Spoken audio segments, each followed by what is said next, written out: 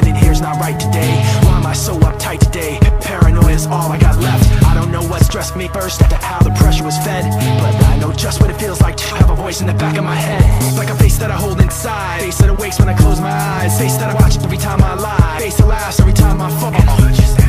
So I know that when it's time to sink or swim, that the face inside is hearing me right underneath my skin. It's like a paranoid looking over my back. It's like a whirlwind inside of my head. It's like I can't stop what I'm hearing within. It's like the face inside is right beneath my skin.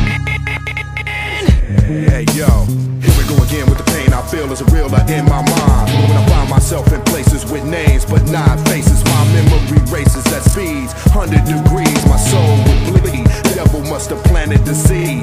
Now it feels like my back's against the wall. I'm taking the fall. Whenever I call, nobody's responding at all. But I don't know who I can trust. They screaming my name. I need somebody to help me out of the flame. All I'm trying to do is just master me.